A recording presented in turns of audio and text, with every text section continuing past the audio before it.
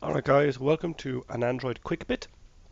Today we're going to have a look at an adaptive grid, which is a grid which if we look at the two emulators here, on the phone is a perfect column, it's a list view, and on the tablet it's actually a grid view.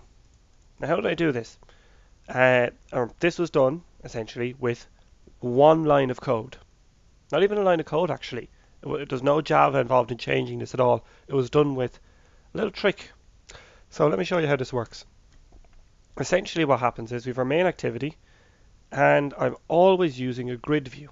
So here's my grid view in here and I just get it and I create an array adapter and I just create a pile of strings saying grid view or grid item. So I have the grid items showing up in both things. So I'm using a grid view both times and I use the property Android num columns and I'm referring to an integer. So what I've actually done here is, if we take a look in the project structure, is we're using one layout, one Java file, and then we're actually using resource selectors to identify our number.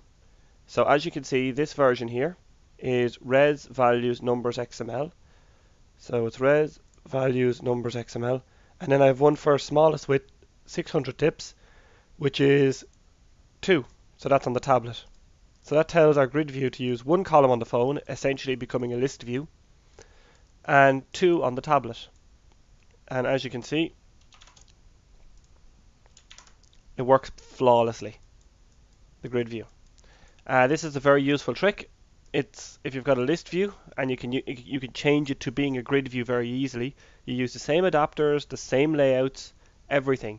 You can instantly make your layout become a tablet layout. But anyway, that's this quick bit. I hope you enjoyed, and see you next time.